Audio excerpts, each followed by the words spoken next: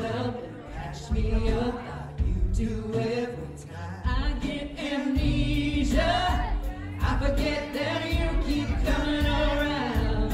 There ain't no way you ever let me down. Good God Almighty, I hope you'll find me praising your name no matter what goes. 'Cause I know where I'd be without your mercy. I keep praising your name at the top of my lungs.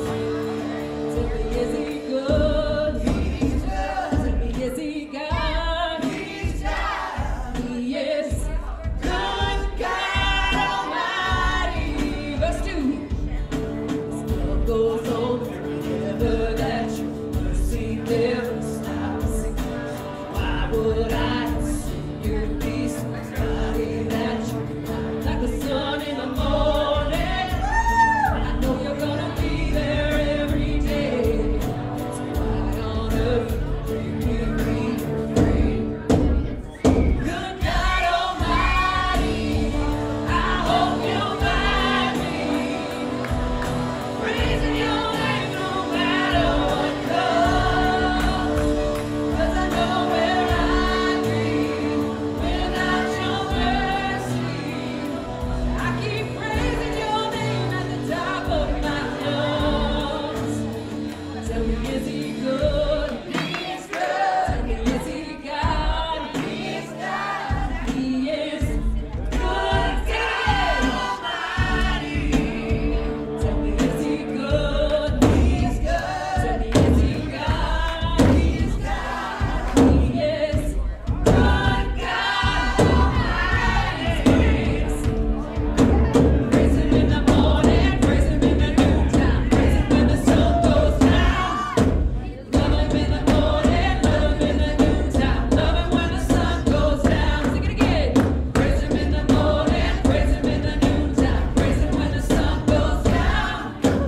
Love him in the morning, love him in the noontime, love him when the good God Almighty, I hope you'll find me praising your name no matter what comes.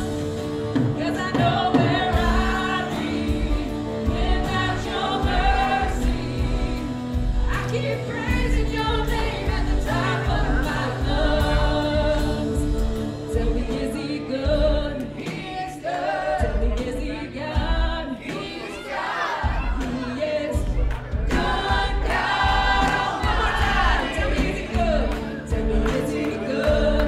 He is good. Tell me, is he God? He is God. He is good God Almighty. Jesus, Jesus in the morning, Jesus in the noontime, Jesus when the sun goes down. Jesus in the morning, Jesus in the noontime, Jesus when the sun goes down.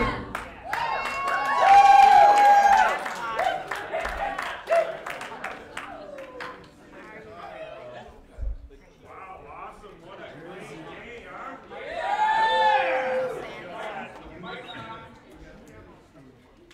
You know, at negative 10 degrees outside, you guys literally risked your life to be here. So you're kind of like the first century church. Yeah.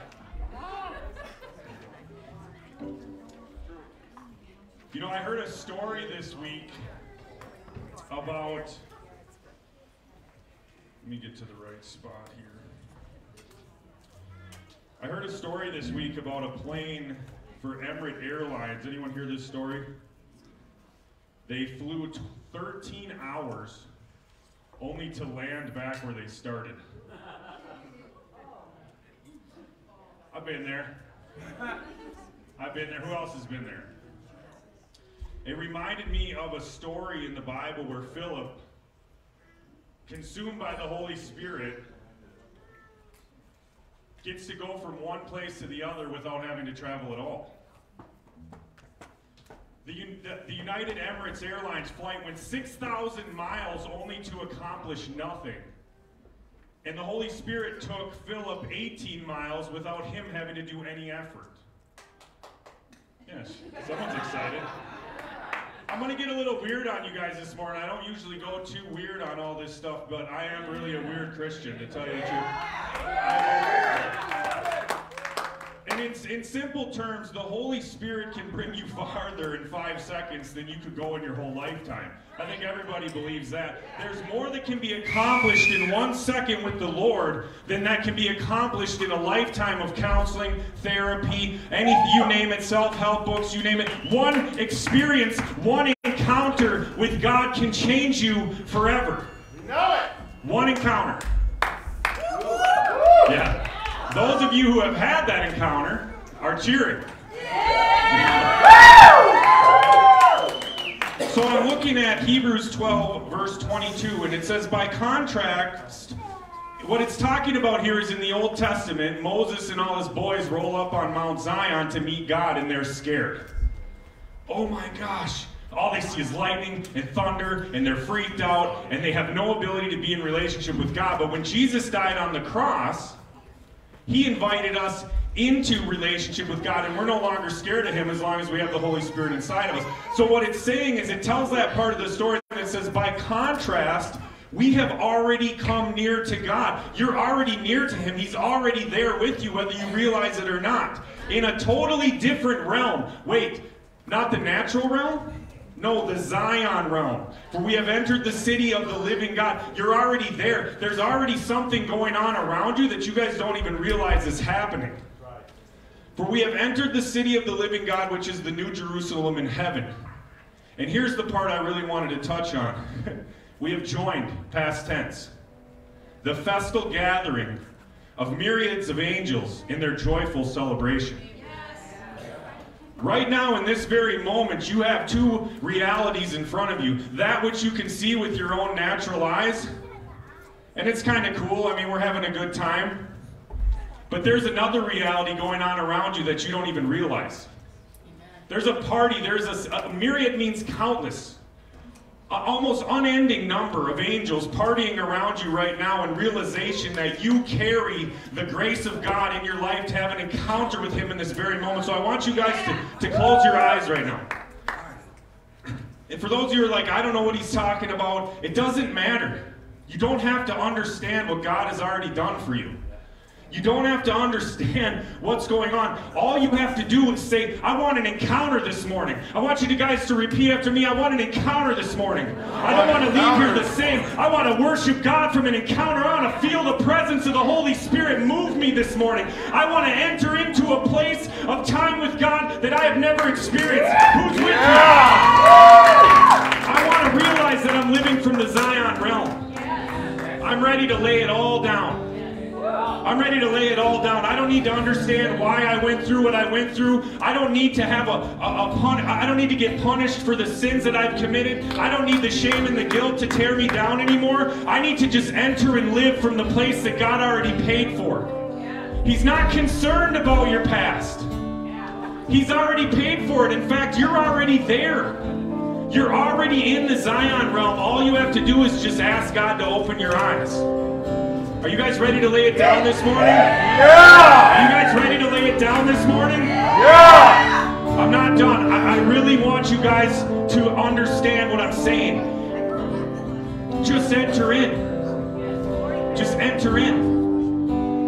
Right now, close your eyes again. Lord, we just ask right now that those that are hungry could be filled in this very moment. Lord, that even a mustard seed of faith right now would enter into their heart and they would begin to start feel you moving. That the traumas of the past, the frustrations of the past, the fears of the future would just melt right now in this very moment as they realize the things we're going through are temporal, but what you've given us is forever and everlasting and can never be taken away. You'll never abandon us and you'll never leave us as orphans. Lord, right now in this moment, I just ask that the Holy Spirit can move in this place, that the Holy Spirit can start to turn hearts in this place, that you can begin to have an experience with the Lord, that the presence of God will be so powerful and overcome over you that you can't help but just worship the Lord. Father, thank you. Thank you. I want you guys to start speaking out. Thank you. Thank you, God. Thank you, God. Thank you, God. There's so much stuff in your life you don't deserve, but it's the goodness of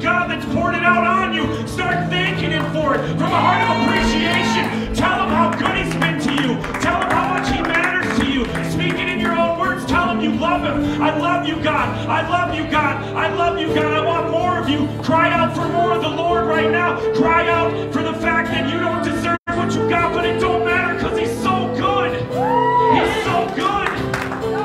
He's so good. Tell Him how good He is. Tell Him how good He is. In your own words, tell Him how much you love Him. Don't stop. This is a holy moment right now, and you don't want to miss it.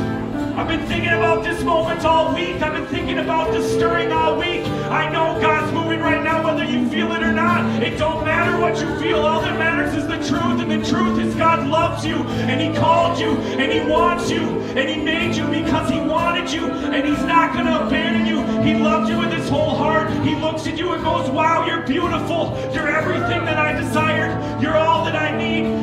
Let that just reminisce over the top of you. Yeah.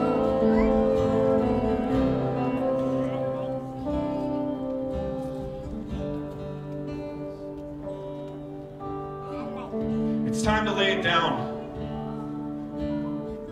It's time to lay it down. Every burden and every crown this morning, it's time to lay it down. It's time to lay it all down at the Lord's feet. Here is where I lay it down. Sing it out this morning.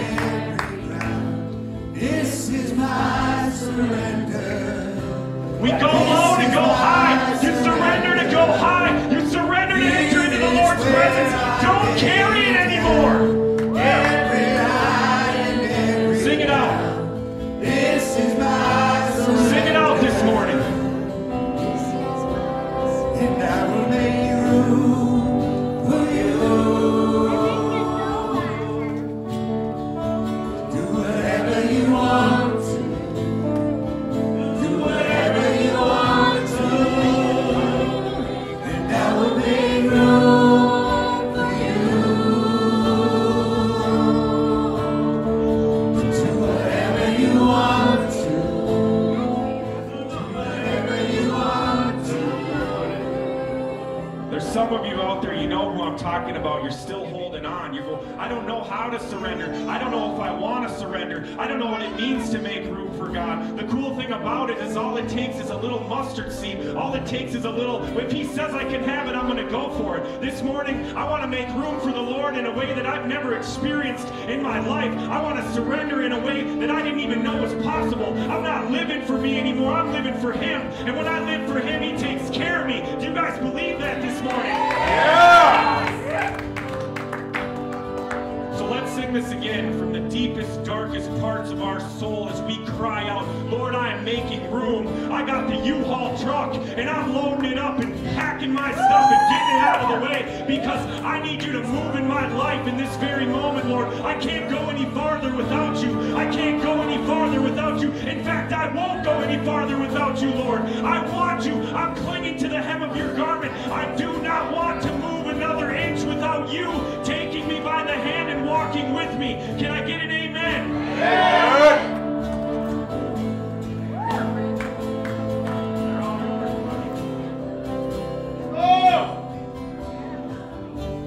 Here is where I lay it down. Every burden, every crown. This is my surrender. This is my surrender. Here is where I lay it down. Every lie and every hour. This is my surrender. One more time.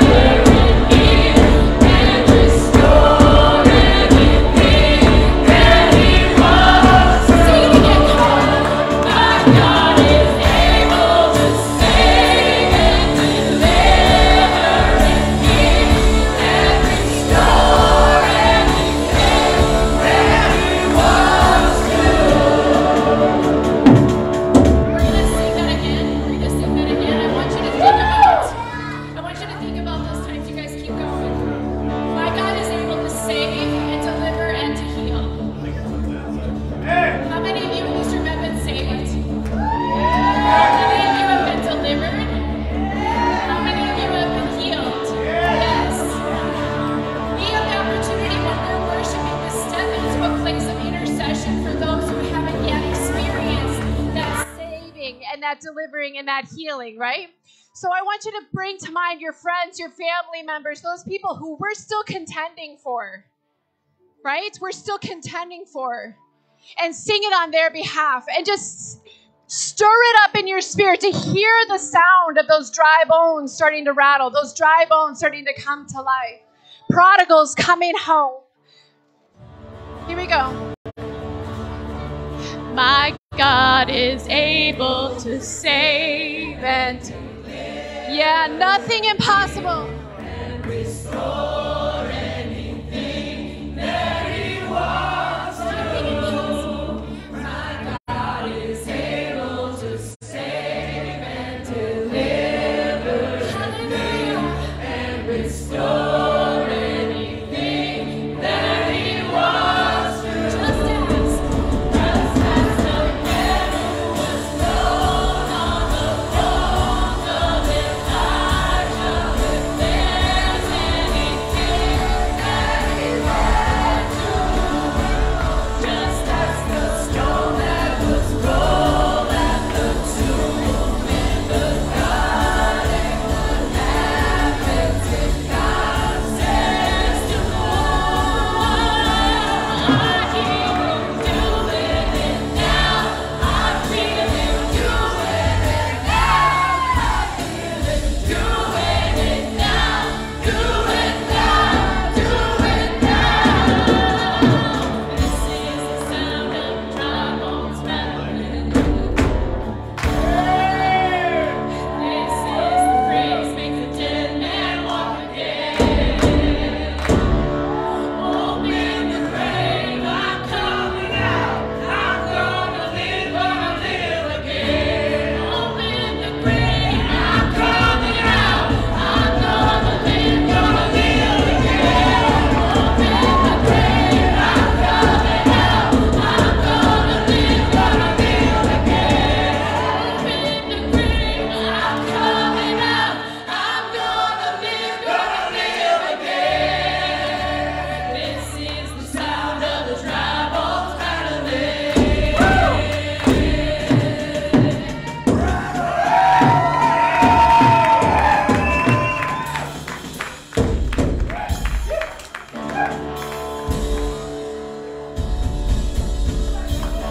Give you one more shout of praise. Just hallelujah.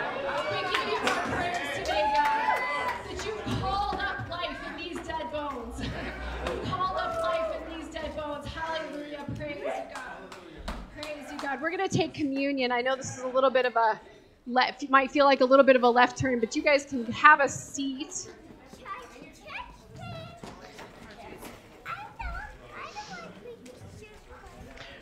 Wow, wow, wow.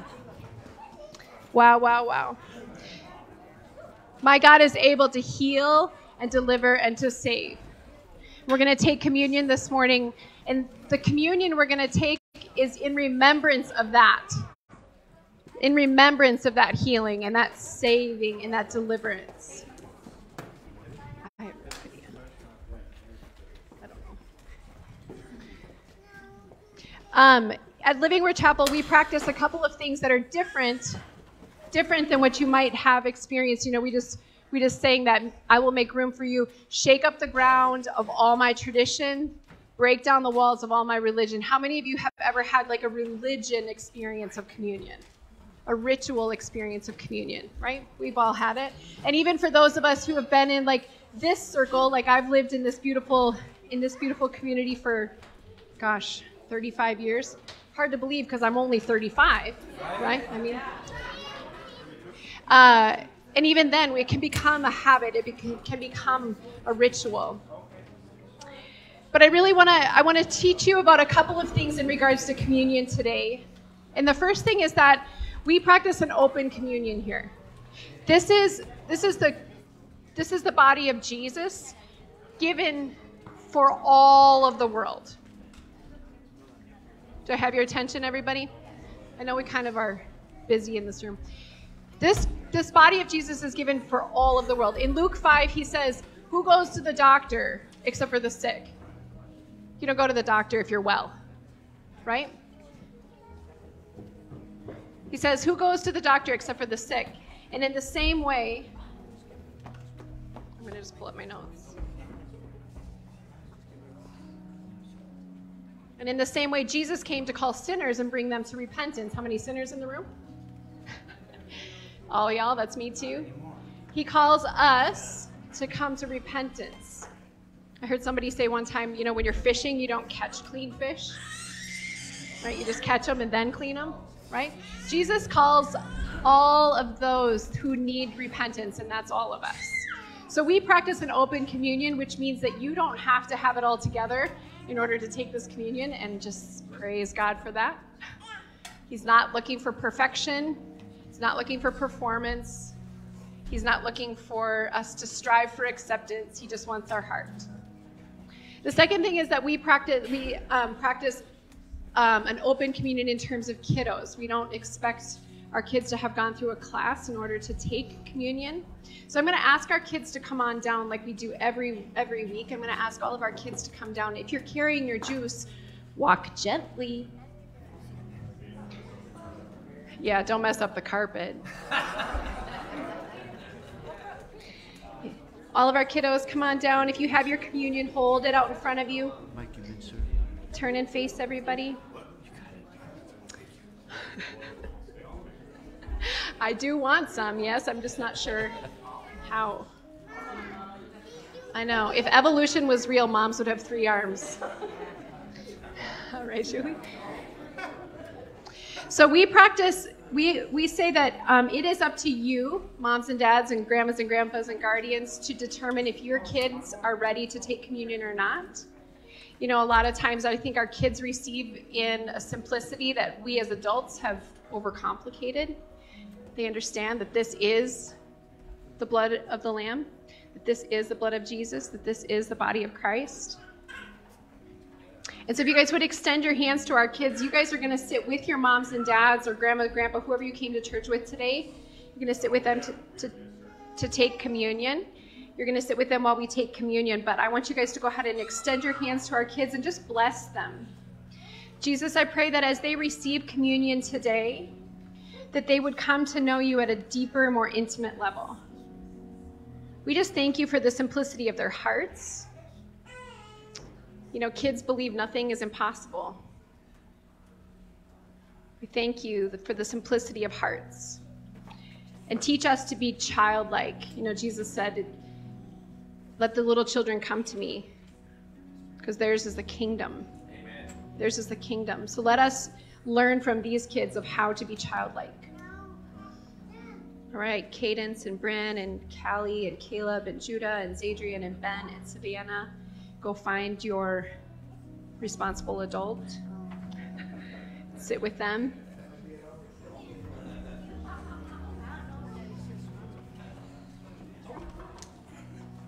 We're gonna go sit with Daddy. No, go sit with Daddy.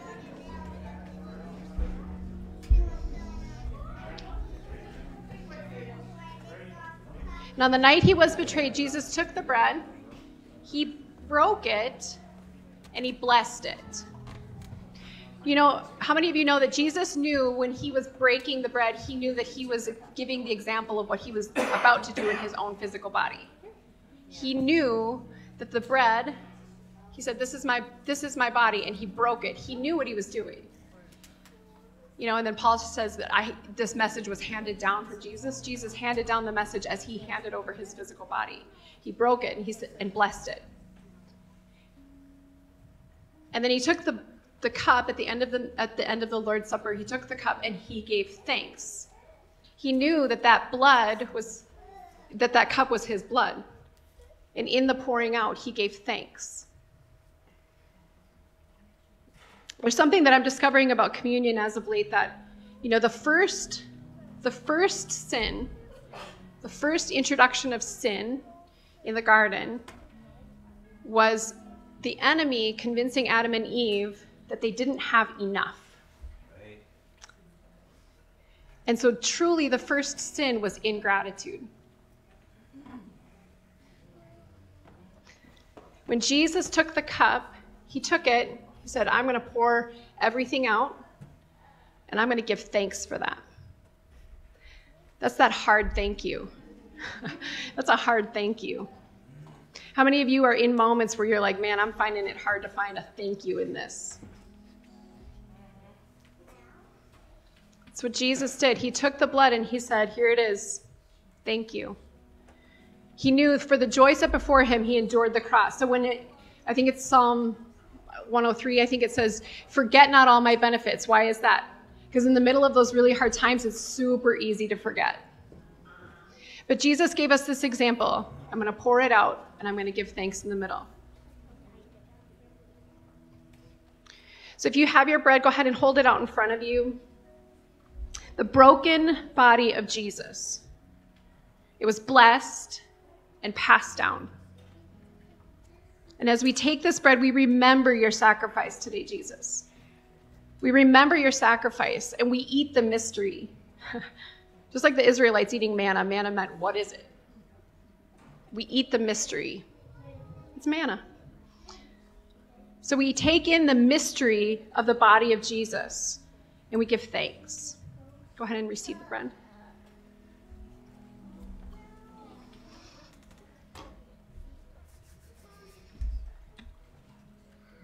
And then he took the blood and he gave thanks.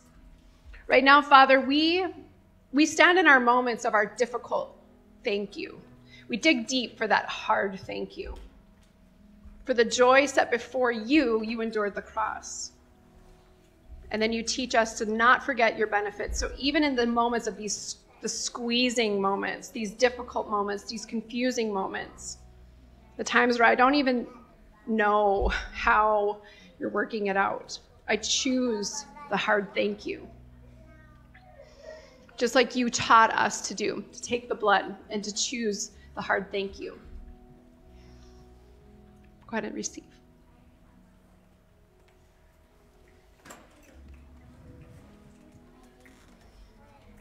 Amen.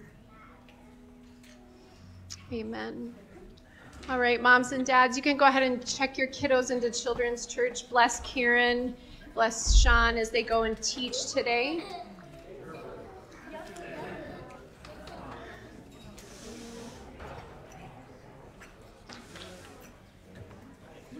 For those of you who don't know, we're kind of in a, if you're new around here, we're in a little bit of a different season.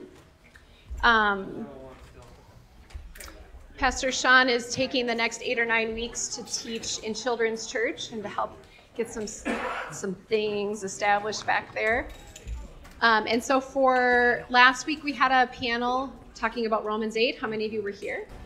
It was so good. Some of you were here via Facebook Live. Hello, Thad. We see you. We love you. And this week we have our next panel, and our conversation today is about worship. I think you guys you primed the pump really well. You primed the pump really well. So our conversation today is about worship.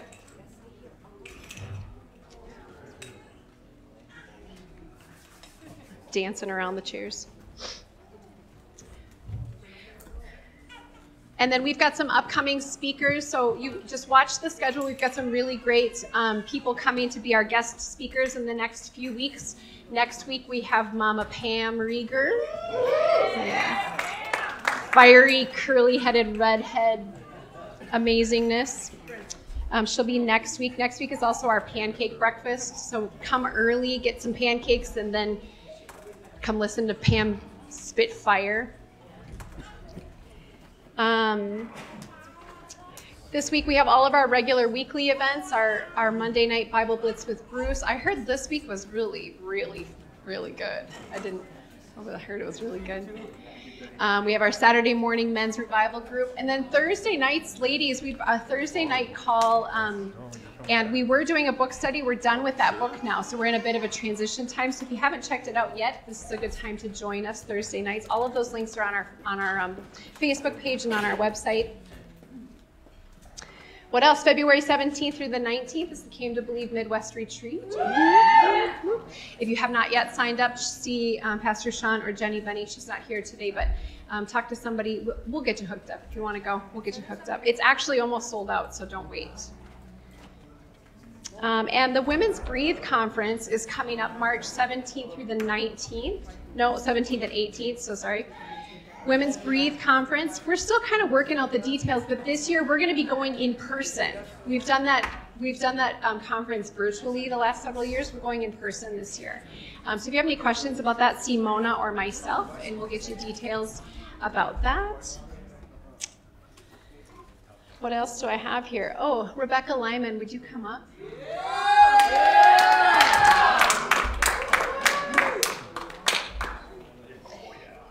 Do you want to tell them a little bit about what you have going on? So Thursday I'm going to head out to Uganda, Africa.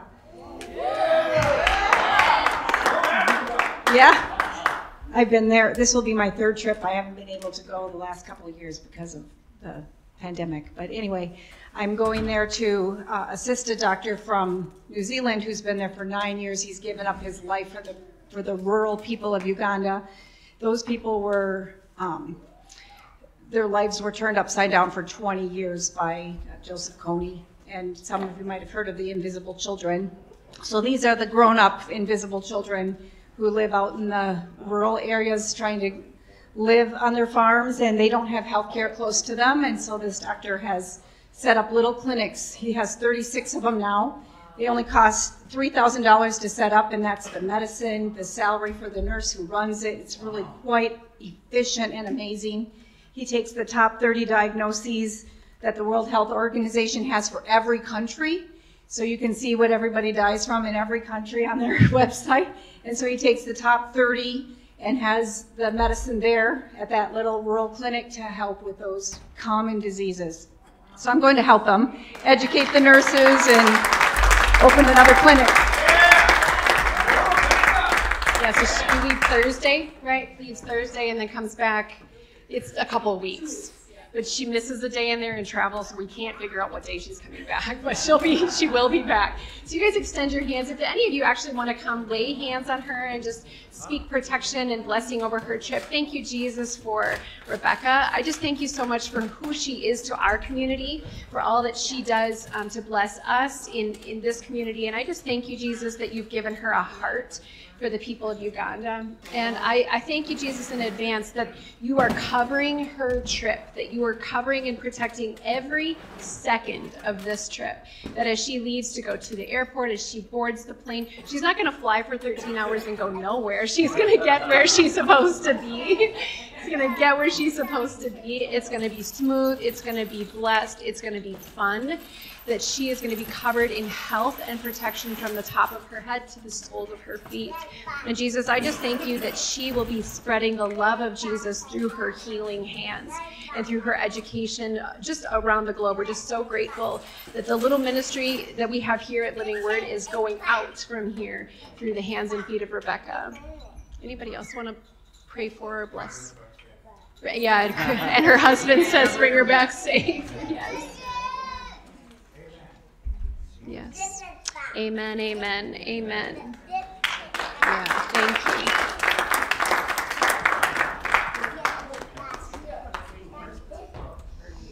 Pretty exciting stuff. Pretty exciting stuff.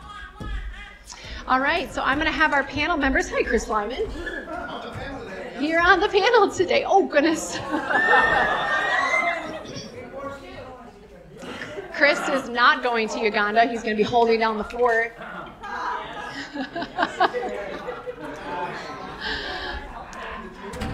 Oh, yeah, Chris goes to jail. He can't leave. Oh, I'm sorry. I always forget offering. We're supposed to, every week I forget this, Terry Coon. Do you want to talk about offering?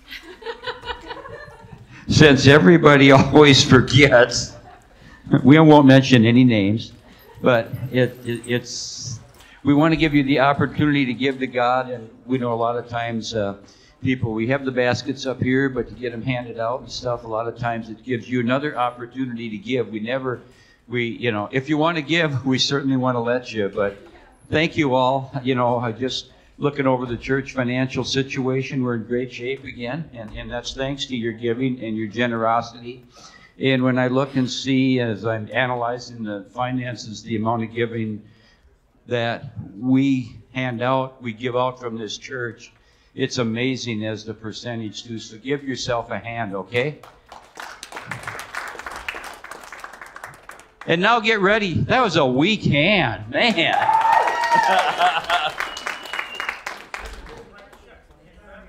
Okay, they're writing checks, getting their money out. Reach into your neighbor's billfold if you want. That's one thing that Pastor Randy always used to say. And you can be a lot more generous then. But thank you all. God, please bless the people who give today. Bless the money and make sure that the leadership of the church puts it to the best use possible to advance your kingdom. We ask that in Jesus' name. Amen. Amen. Put in extra, I got a birthday coming up.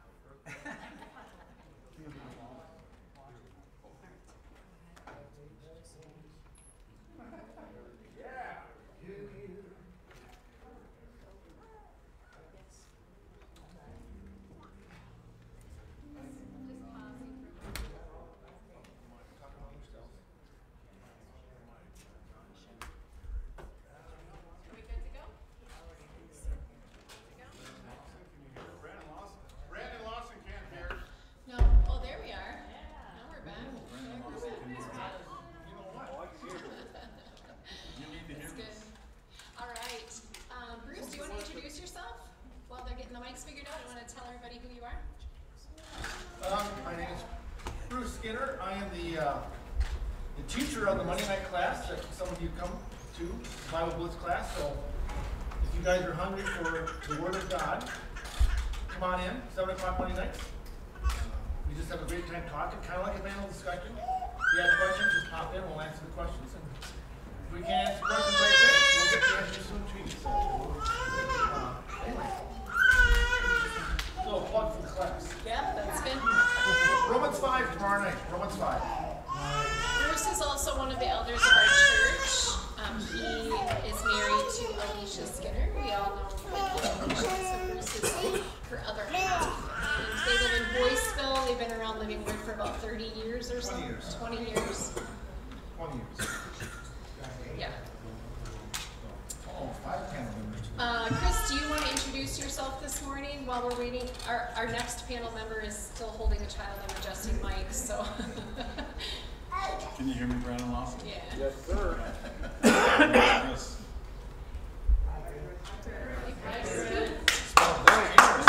See. More important than my introduction and who I am is I just wanted to say while Sean was going wild, right, with that call to worship that was so wonderful, maybe this is for somebody, so if I can take a second to just further encourage at least one of you, if not many. He was talking about whether you knew how to do it, how to like give, surrender, commit, whatever. I thought of Gideon. And for those of you who don't know who Gideon was, he was a captive, a slave. He was hiding, and he heard the voice of God say, "Hey, Gideon, mighty warrior, get up." Yeah. And he said, "Mighty warrior, I'm nobody, I'm nothing. I'm from the smallest tribe, and I'm hiding right now. And you're calling me a mighty warrior." And then this is where the money is, so this is what you guys need to hear. And I remind myself sometimes, and I need to. God said, take what faith you have. Just take what you have. So obviously Gideon had just said that he didn't have much and wasn't much, but God said, just take what you have. Yeah. So that's good for all of us.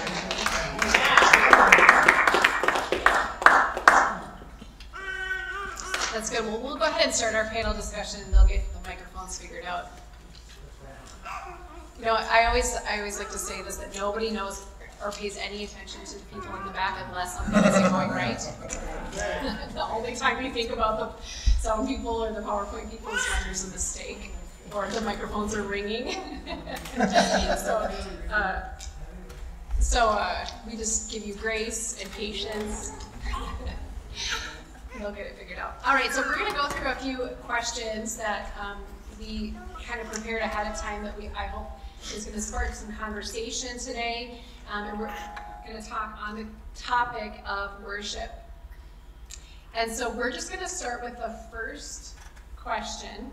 And if you have any questions or comments throughout our panel discussion this morning, Alicia will be fielding those. So just raise your hand and she'll bring you the microphone. We want you to for sure be on the microphone so that people on Facebook Live can hear your question as well. So whenever you have a question or comment, just go ahead and raise your hand and Alicia will help you out. So our first question, and I'm going to let Bruce answer the first answer to the first question, is what is worship?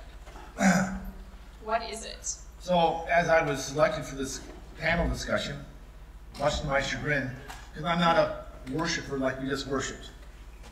Worship that we just had, I'm in the back room cringing because it's too loud. So, when I was going through what is worship, I get my books out, I get my music out, which has been called by my wife funeral music. But that's awful. All minor key stuff. Well, it gets me fired up. So when I was doing that, I was looking through my books, and the Spirit of God says, "What are you doing?" And so I'm looking up what it means to worship. He says, "You know how to answer that. Worship to me is any activity that brings me into the presence of the triune God, so I can have fellowship with Him and worship Him." Yes. It might be raking leaves. Yes. It might be making bread. It might be scrubbing toilets. It might be in the break room of my work, thinking, "Boy, I'm hungry, I wish I had pizza." And 30 minutes later, here comes leftover pizza from a company outing. Thank you, God. Yeah. That's what worship is to me. So I want to be in a place where I can worship Him all the time. And if there's an environment that takes me out of that worship experience, I move to a place where I can. That's good. So. That's good. Chris, do you want to give your answer to what is worship? Worship is honoring. It's a form of adoration, veneration, consumption, I would say. So worshiping really, it's absolutely not about us. But what's more is it's a response. Worship is a response, and so. You might want to think of it this way, if you can, and sometimes we sing about it, if you have any gratitude for the living God and what He's done, you will worship, because it will be a natural response to the gratitude that you have. The other part of worship is, and that's what hallelujah means, because halal in Hebrew means exuberant praise. Yes. So that's worth knowing for some of us who say that word. Yes. Exuberant praise, and so I mean, there's a lot to worship. We could spend all day. I'd love to. It's my favorite topic. It's because it's vital. So much happens during and through worship for us. You know, it's for God. It's an expression to God and for Him. But there's something that happens in, to, and through us during worship. And I'm talking about praise and worship mainly. But Bruce is right, you know, every act can be everything can be a situation of worship. Because worship means to it also means to bow down. And that's an act of veneration, an act of honoring, and an act of humility that you are God and I am not. And another reason to worship is because He is worthy. The world is the Lord's and everything in it, you know. And He is the spotless Lamb, the only one worthy to open the seal.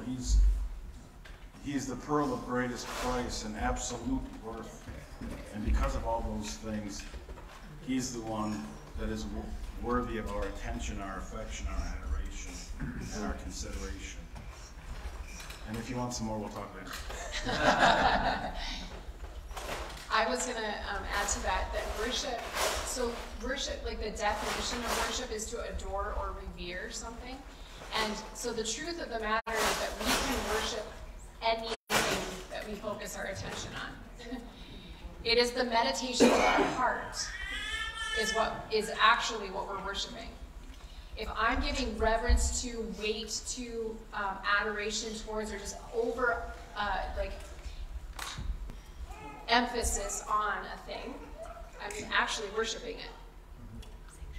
So that's why, you know, if my heart, my affection, my attention, my focus, my thoughts are focused on money, My worship is actually of money.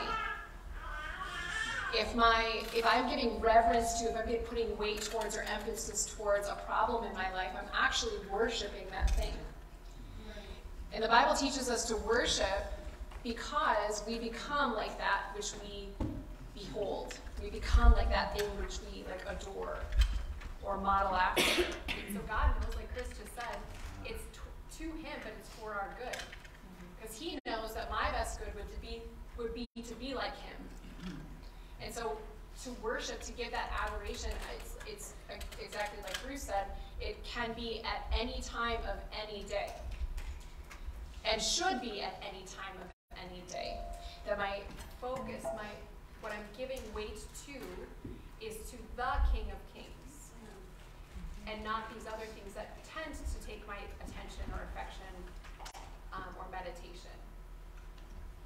And the first commandment is, you shall have no other gods before me. You shall worship nothing else before me. Just like Libby was saying. We worship money, we worship power, we worship power status. We need to worship God. Everything else will fall into place. Any comments or questions right off the bat? Are there a lot of biblical references? Hold on one second.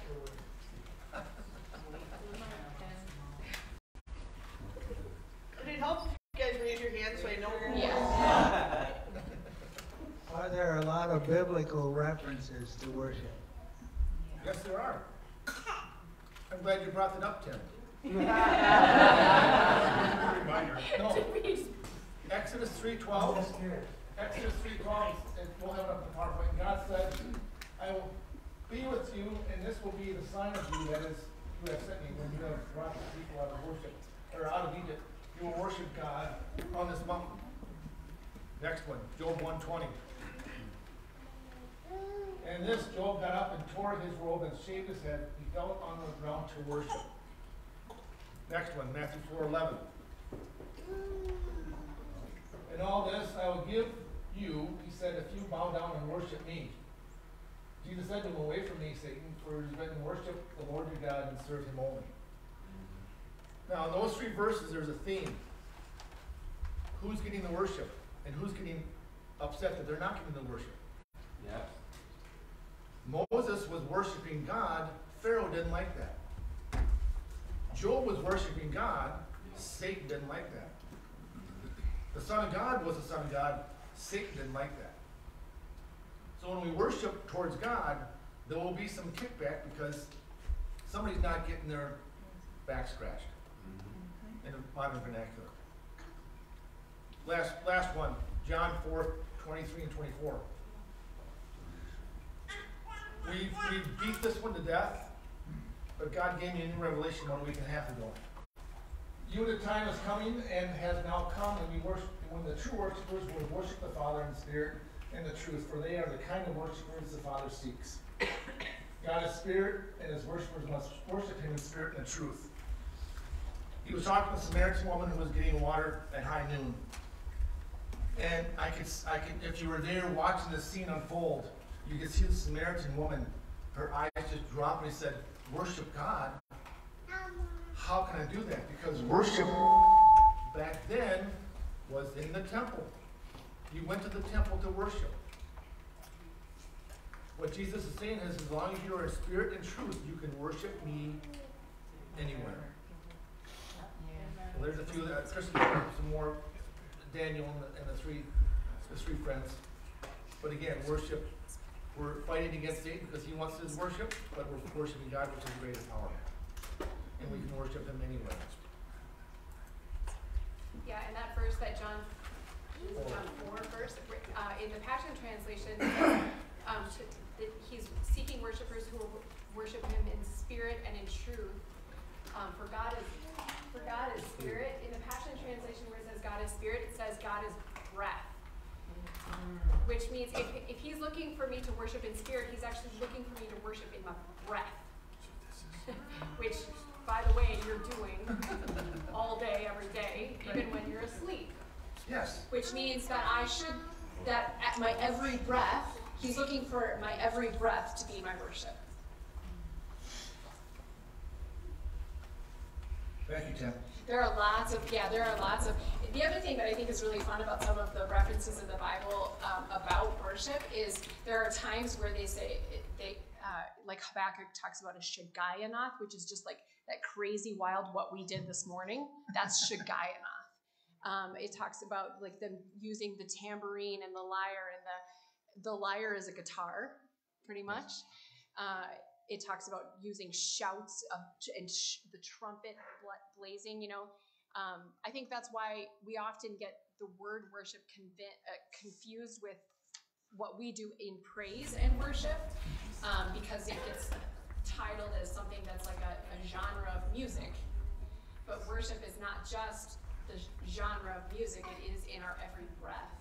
But the Bible talks a lot about make a joyful noise, make a sound in worship. Over 1,500 verses are dedicated to worship on the entire Bible. Yeah. So it's a big part of the theme of the Bible.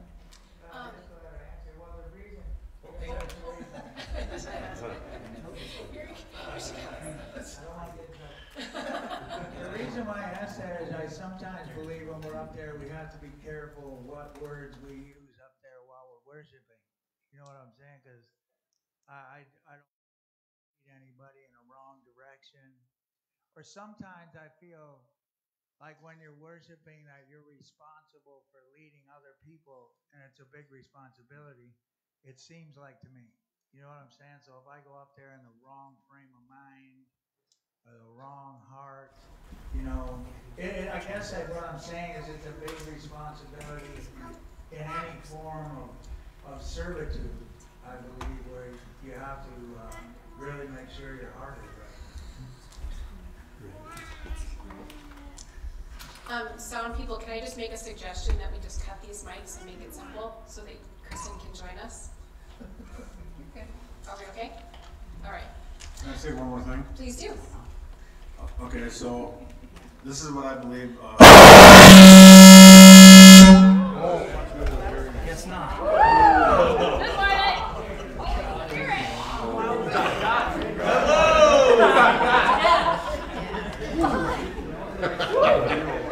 I would like to make a suggestion that we cut the mics and make it simple. Trumpet sound. That was, yeah.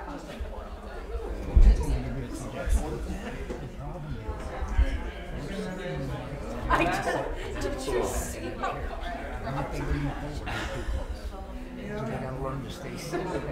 all right. Here's how we're gonna do this. Sorry, Dad. That was pretty impressive. The whole room crowd. This vantage point, it was amazing because we all like hit the floor. Okay, what were you saying? I pray for that kind of experience during worship.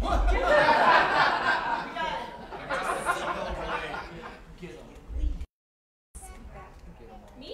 You have to stay sitting back in your chairs and project your voice like I am doing right now. Speak across the room. Don't worry about the microphones. They're a different type of microphone. Yeah. You just have to talk. The minute you go towards them, they echo. They're made to set for you to sit back. Okay, go, Chris. Go. Better? Brandon Lawson? Nice posture, Chris. I love it. Is this straight enough, Brandon? I gotta tell your knees. The feet need to be at 45. Yeah, baby. Yeah. Best? Doesn't matter? Okay. Well, another picture of worship, and one that I believe, well, it was happening from before the beginning. It's happening right now.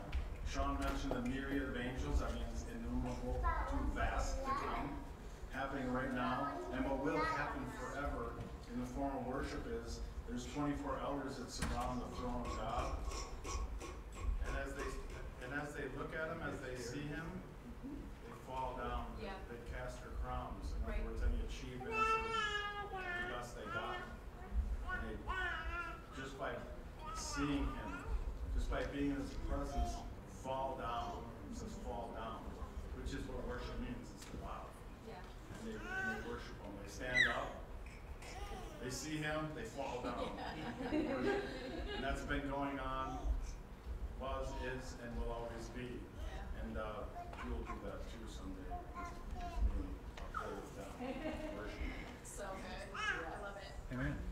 All right, let's move on to our next question. So our next question, we have some core values at Living Word, and one of them is that we believe that worship is a lifestyle. So what does that mean to you, Bruce, that our core value is that worship is a lifestyle? I mean, I think we've already kind of touched on Well, that. like I said, worship can happen anywhere. So worship can happen sideways in an overpass on a Friday. When we almost got killed.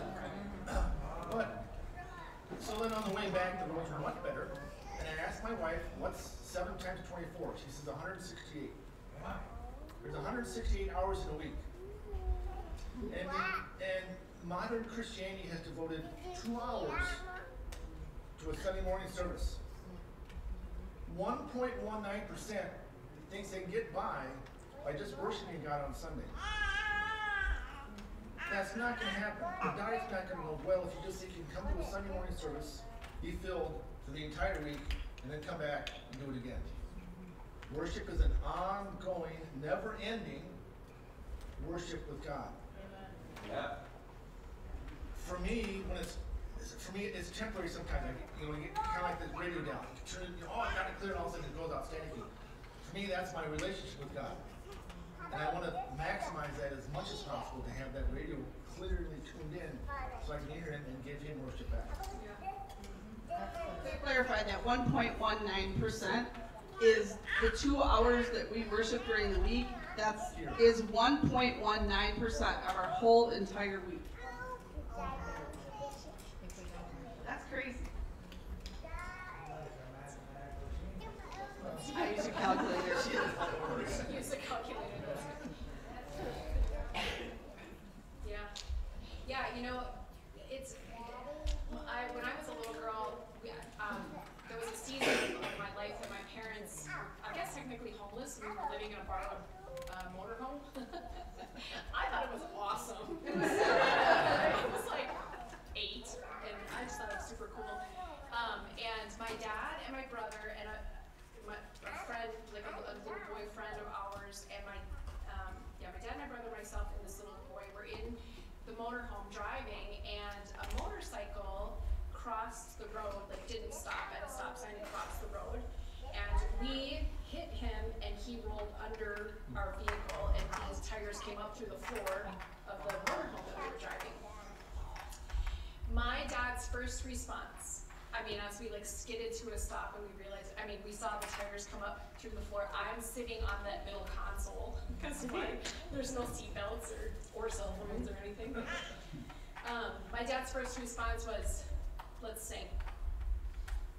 Jesus loves me, this I know. He called me and my brother and this other little boy to start praising the name of Jesus and to invite the presence. The psalmist says that we unlock the password, or we unlock the gates of heaven with the password of praise. That's our key that opens the door. And one of the things that I was taught from a very, very young age is that the second we start to utter praise towards Jesus, it shifts the atmosphere. The motorcyclists live. Praise Jesus for that. But that was something that was instilled for me from a very, very young age, that instant response of turning my attention and affection to Jesus shifts the atmosphere no matter what's happening. And if you take anything away from today, it would be that to remember that you unlock the gate of heaven with a password of praise. There's your key.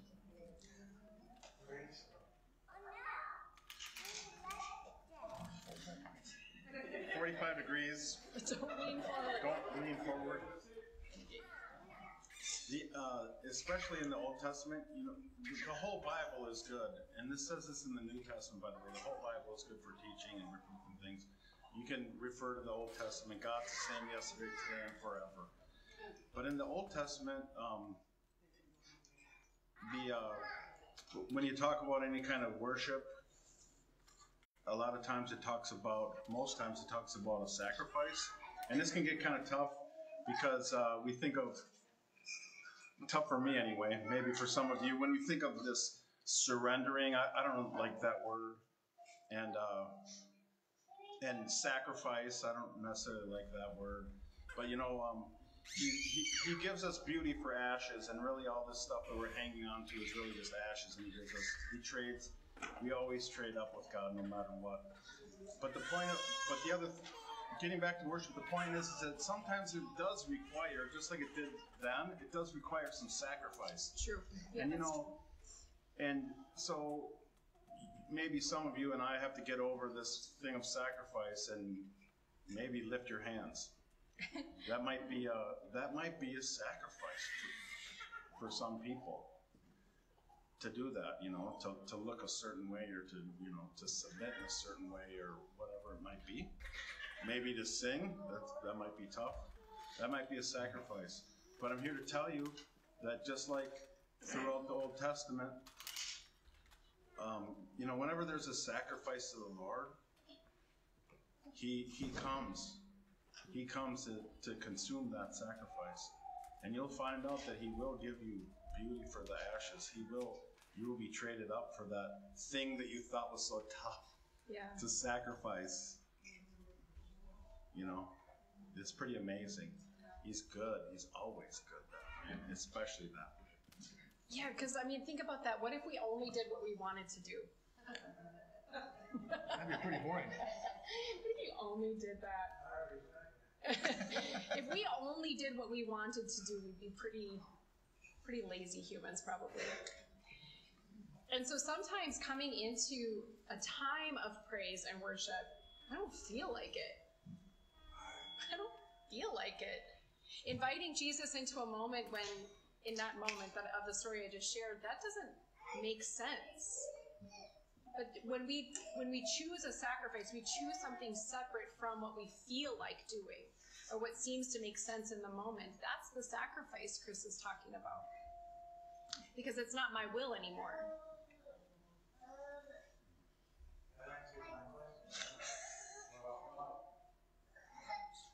We need a mic on Brad, please, staff.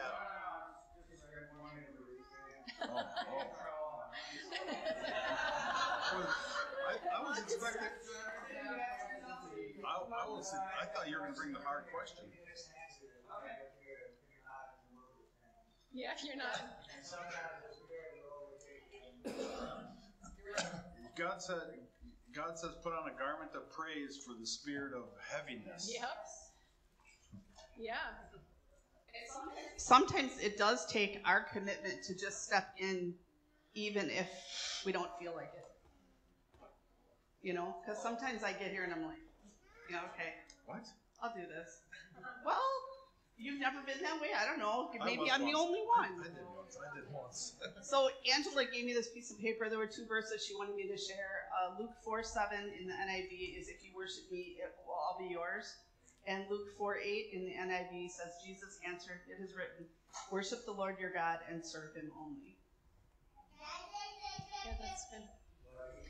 And again, I just to remind, I mean, we all keep kind of talking about coming here and worshiping, but that's not the point. Worship as a lifestyle actually starts when you leave this building. Yep. That's when it starts. This is just like, training camp. Because how many of our friends have ever been in a church service? Right. The only church service they see is you walking into your place of employment with a smile on your face when all hell is breaking loose. That's the goal. Oh, here you are. First time I had worship was when you invited me here on the phone. And then I came. I didn't even know who you were. The next day, I figured it out on Facebook. When your dad answered me, oh yeah, are you the one that lived across the street with the German Shepherd? Yeah. But worship, I've been doing it ever since. And you just Second thing you did was I'm listening. the second thing you told me was greater is He that's in you than He is in the world. Yep. And that's my favorite little prayer as well. It comes right out of the first verse of the I say that so much every day, all night long, all the time. Yep. And I think that's That's good. Yeah, so what Dave is talking about is he called the church. Maybe I shouldn't tell you this, but if you call the church, it auto forwards to my cell phone. And so I answered, and it was middle of lockdown, or we were just coming out of lockdown, I think, COVID, whatever. And he's like, I don't know, should I come to your church? I said, give us a shot. Right? Give us a shot. Yeah. And then we come to find out that he actually grew up across the street from my dad in Milwaukee. Like, how weird is that? Yeah. Dave was saying, just made a really good point. Worship doesn't mean you have to sing. That's right. He's using worship by saying that verse over and over because that's the verse that God gave him. Yep. That's right. Yeah. The greater is He who is in me than he who is in the world. That's my breath. That's worshiping in spirit and truth. Yeah. It's good. All right, guys. Our next question. Chris, you have to go first this time. Ooh, good. Catching a You're break. picking on Bruce. Oh. Maybe don't Why know do we what express Our ourselves? next question is, how has the act of worship impacted your relationship with God? Oh, I jumped ahead.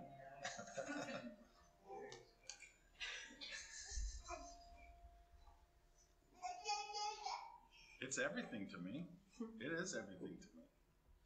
I think I was going to put a little addendum on what you're talking about to Dave, and it's it's just like the first psalm, meditate on him day and night, and you'll be like a tree planted by the streams of water that bear fruit in the season, and your leaves don't wither. Meditate on him, think about him.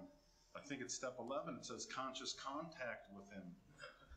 It might mean singing, it might mean thinking, it might mean praying, whatever it does, but it includes him. And I take a lot of what I say pretty seriously and pretty personally. And so worship is a response in gratitude. So I hope I am the most exuberant worshiper that you've ever met, because I am grateful. I am grateful.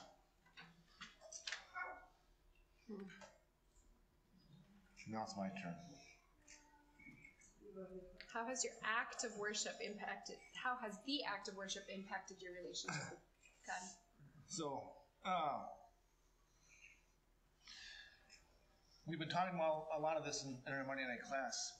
We have access to the power of God. He is the ultimate power in the universe. So if we don't worship Him, how are we connected to the power source? We're not. Because of my worship in the last few weeks, I have done stuff in the natural world that I would have never done 6 months ago. But through my continuing to worship God through my studies, knowing who He is, preaching to myself while I'm leading class on Mondays saying He is all powerful, it starts to affect you. So little things that happen at work, and He tells you, you say this to this person. Okay, I'll say that to this person. Yeah. I was shaking like a leaf for half an hour after that. But God gave me the power because I knew He had the power, and I believed it so I could say it. Yes. After that, the roadblock is hopefully released. We'll find out tomorrow. But without that worship connection through how I worship Him, I would have never done that. Yeah, and I think it ties into what we talk about quite often about our declarations, the words of our mouth, the word of our mouth and a meditation of our heart. If I'm going to say, because you are good, I can't say those words and not change my mind. Right. And what I think changes my perception. And so the words of our mouth, so when I talk about the act of worship, now we're talking about what we do in a moment of worship. That act of worship, it changes something. It's like, because it causes a physical response to and words to come out of my mouth that have to then affect what I think and how I engage in that relationship. So that's why we don't sing songs of like, you judge me, you're mad at me. Like we don't sing those songs, right? I don't do, maybe those songs don't exist. I hope they don't. If they do, we wouldn't sing them. Not in our church, no. But it's kind of like what Tim referenced a minute ago is we have to be really careful about. There are some songs that here we don't choose to incorporate because the words don't accurately reflect the nature of God that we believe that He is. Or even, well, I won't get into the nuances of it because there's some things like, some people get funny about the song that says, my fear doesn't stand a chance. Well, you don't own your fear, so you can't claim your fear. So we're really careful about the words that we sing because it really does start to impact what our perception of God is. You have a question? Comment?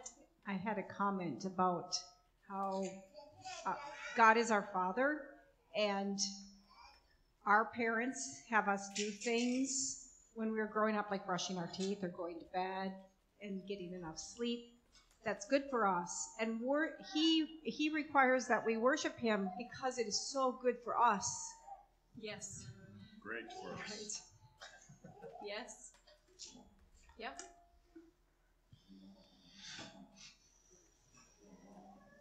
Mona has a question or comment. It's kind of a question and kind of a statement. I know that we were created in His image. Not just His image as He is. God has power of creation when He speaks. Yeah. I know that when I worship, I consciously know that the words that I'm speaking are what I want in my spirit. Okay. There are things that we say, that we do in worship. I feel like we should be seeing manifesting in our lives more because we have that power that He gave us, the power of creation. So why isn't it happening? Why isn't the healing happening when I pray for that? Why is fear still overcoming people?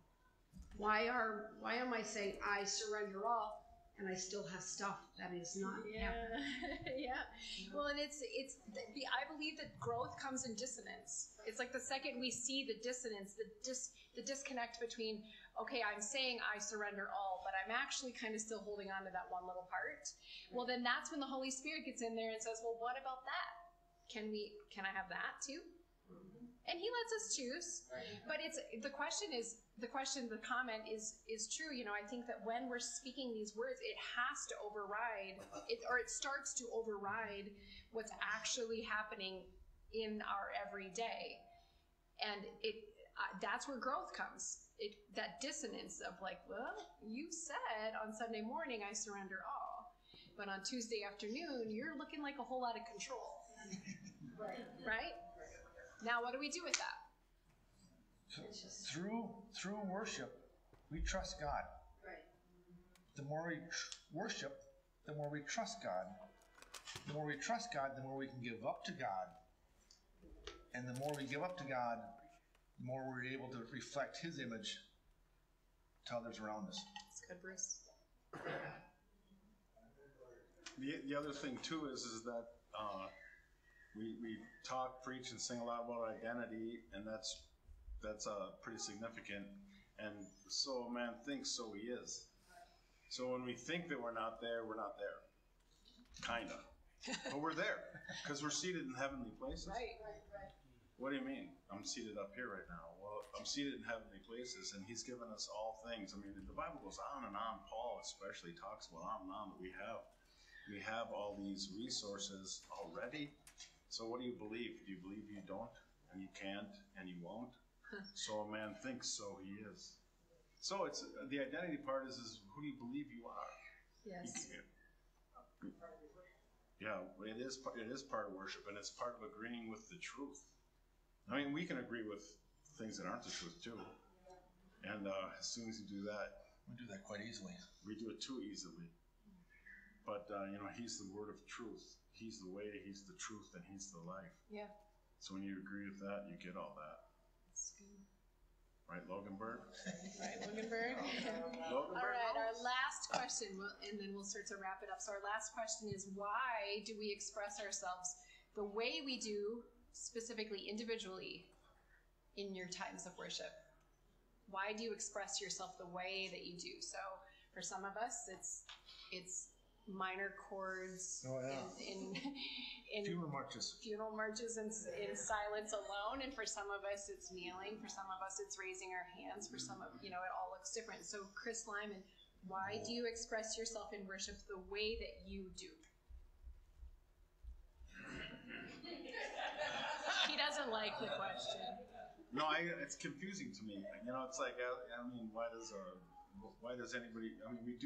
We're individuals, so we can worship Him individually, and as long as we do it in spirit and in truth. So I might be hiding in the corner, and I do that for a reason, by the way. So why? Why is it? Because you asked, so I'm going to tell you. Yes.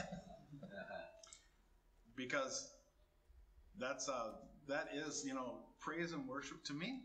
It is like the purest form of adoration, and you don't want to be proposing to the one you love and have someone be like, hey, you know what I mean? You want a moment of intimacy, and you want a moment of purity. That's good. And you want a moment of togetherness, and so that's what I want, and that's what I'm going for, and that's the best thing in life. And we were created to know Him and to worship Him, and we will do that forever. That's what it is for me, and it might mean a few different things, a few different ways. It might mean shouting 1 minute, crying the next, singing the next, whatever that is. But so it's an intimate and it's a personal thing, or it can be as much as you want it to be. And to clarify the question too, and part of it is I've learned from my kids. Sometimes my kids ask questions of like why we do something that is just second nature to me, right? Like, why do you raise your hands? Oh, I don't know. I guess I've never even like thought to explain that, right? Or maybe some of you even experienced that you came to Living Word and you're like, why are they doing that? Why are they? What are they doing? Why are they doing that? So that's part of the and so I loved your example of like the intimacy of a time of proposal. I mean, that's like the most beautiful analogy I've ever heard of a time of worship. So it was really good. Good job, Chris. I liked it. It's just true. Yeah, it's good. Okay, so Bruce, do you want to answer that? Just quickly, my style of worship is very non-public, just like Chris's. I can't be intimate with my God when there's chaos around me. I have to be by myself in a room, and that's when I enjoy the most important times with Him. Not that I can't express myself. Here I am right now in a public forum. It's just I have a stronger connection when things are quiet. Mm-hmm. The music I listen to has no words in it. Because if it has words in it, I have to think about the words. And then that shuts me off. So my music is all mute. No words. But that's what gets me connected. But once we find out who we are in God, that's how we worship. Mm-hmm. I can't be in here jumping around like a maniac and worship God. That doesn't work for me. Mm-hmm. 99% of it works for the people here. It doesn't work for me. Find out who you are, stick with that, and worship God with your whole heart, in truth and in spirit, and He'll pour back into you. But don't be somebody who you're not. Yeah. That's so good. It's so good. It's a good reminder too, like Anybody else's like judgment or opinion of you is not your problem. So if your worship looks different than theirs and they have an issue with it, don't worry about that. I don't know if you've noticed, but I like talk with my hands. I don't think I would be able to speak if I didn't have arms. So I express myself that way in worship, in talking, in arguing. Oh, you get me going. I use my hands in expressing myself, and so that's part of it for me. Is my words of surrender have to include some sort of action of surrender, whatever that looks like, right? Like hands in the air, surrender. And so I find a connection to the words of worship, of like the praise and worship, when I also am physically experiencing that same thing. That's me. And also, there's something that's tied into that for me that, and I know that some of you have felt the same thing. Tim has expressed this, that because I know where I was and how God has brought me to today, I can't help but to worship. Like I can't withhold that when I get the opportunity to.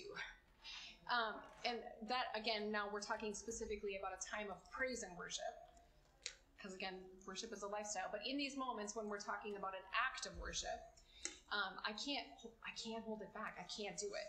I've been in places. I went to a church one time.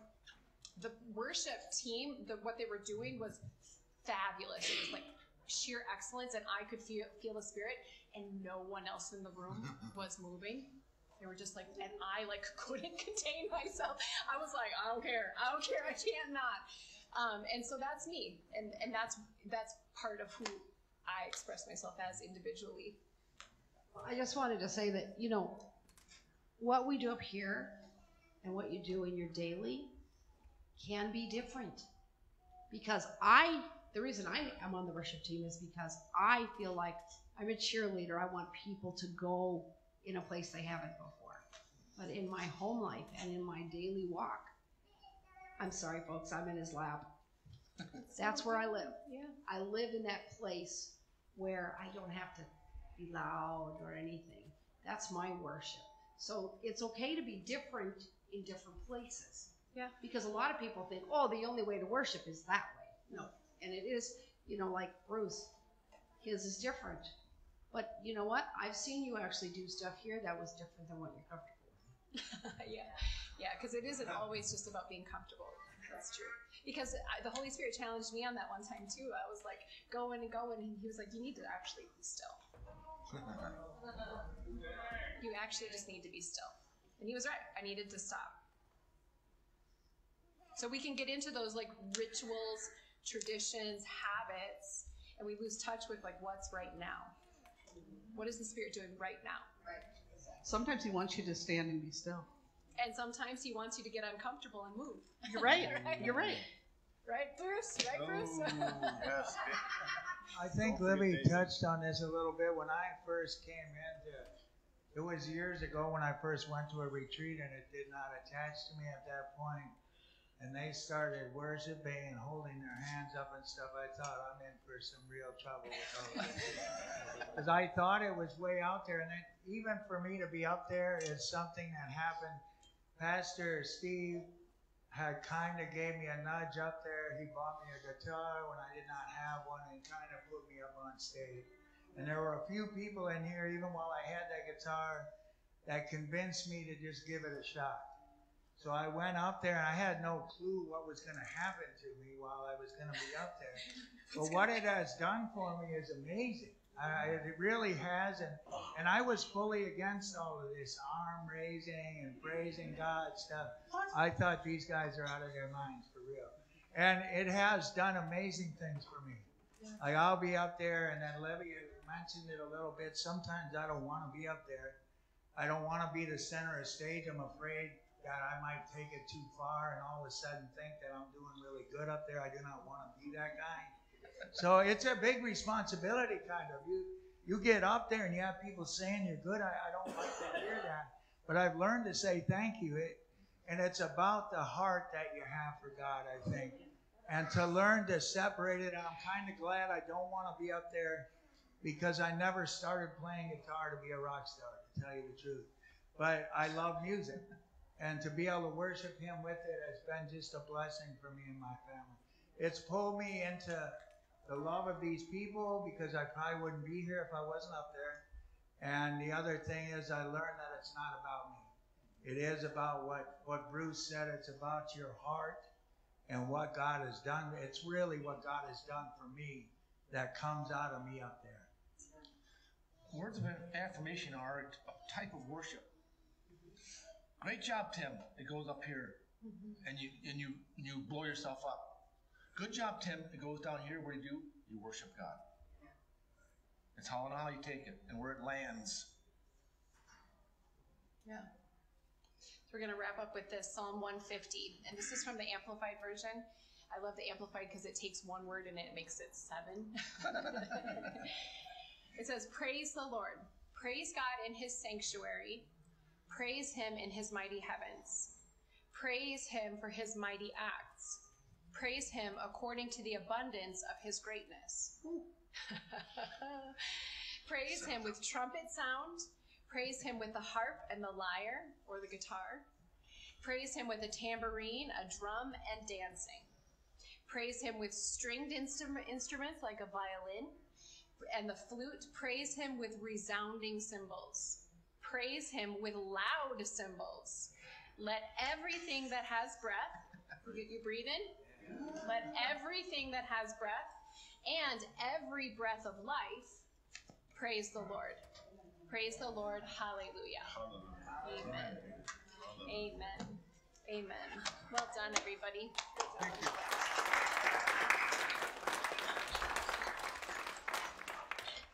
See that the kids are starting to infiltrate, so they're done. Infiltrate.